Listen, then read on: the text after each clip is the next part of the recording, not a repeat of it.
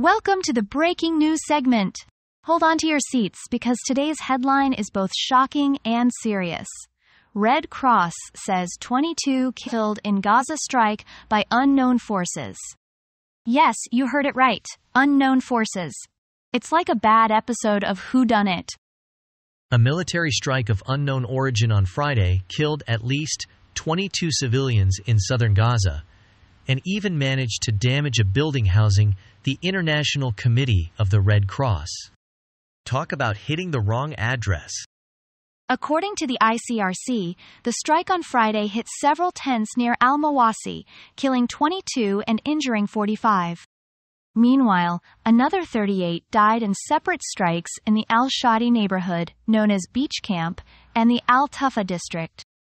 It's like a catastrophic fireworks display, but with absolutely no fun involved. What's really adding to the mystery here is the unknown origin part.